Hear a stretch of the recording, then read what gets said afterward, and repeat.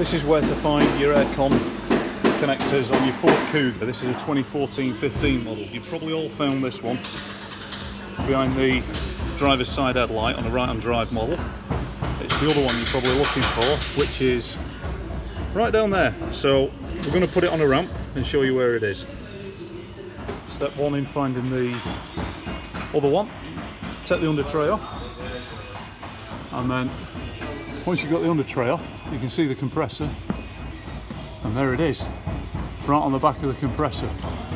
Who the heck designed that? Right, really good idea, that one. So yeah, you're going to want to stick a tenner on your price for doing this one. Okay, that's where it is. Thanks for watching. Like and subscribe.